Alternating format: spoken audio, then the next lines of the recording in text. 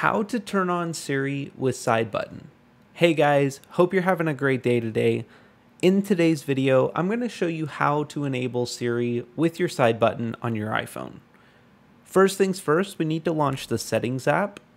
Next, we're going to go ahead and scroll down to Accessibility right here.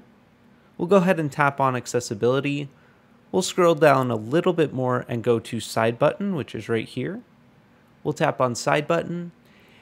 And by default, this should be set to either classic voice control, Siri, or off. We want to go ahead and switch it to Siri. So I'll go ahead and tap Siri.